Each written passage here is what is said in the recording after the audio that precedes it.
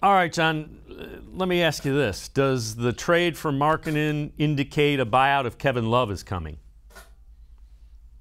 I think it does, because when you're as young as the Cavaliers are, with the amount of talent that they have under the age of 25, and you combine that with the reports of last season, Dave, those very real reports that we saw from sources, cleveland.com being one of them, that Kevin Love and the locker room were not meshing the best. There were some issues. There have been reported issues.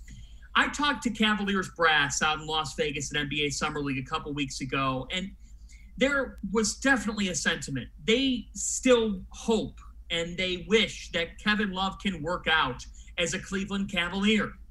But I think that hoping and wishing is also an acknowledgement that this contract, frankly, has not worked out according to plan. So with that in mind, the organization is in a place where the buyout, that's the most ideal route at this point for the Cavaliers. You're not going to be able to trade him for anything. You might just have to swallow that lump and do what you have to do with this situation, because the idea of Kevin Love having a role and being a part of the long-term plans, that's out the window. The buyout's the most realistic thing, and I think getting Markkanen for Nance is something that definitely shows that could be on the horizon.